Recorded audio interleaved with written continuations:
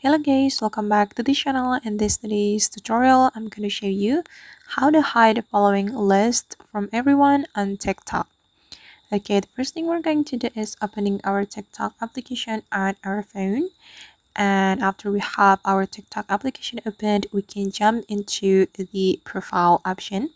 Tap on this profile option to open your TikTok profile. Then you can click on this three lines on the top right corner of your screen, and we can select settings and privacy and select the privacy option. And then you can scroll down until you find the following list option. Okay, tap on this option, and since we want to hide the following list from everyone on TikTok, we can select only me. And after you select only me, your following list will be visible to you only. Alright guys, and that's how we can hide our following list on TikTok. I hope this tutorial will be useful for you. Thank you so much for watching. And if you found this tutorial helpful, don't forget to hit the like button, leave your comments, and also subscribe to this channel. See you on the next video.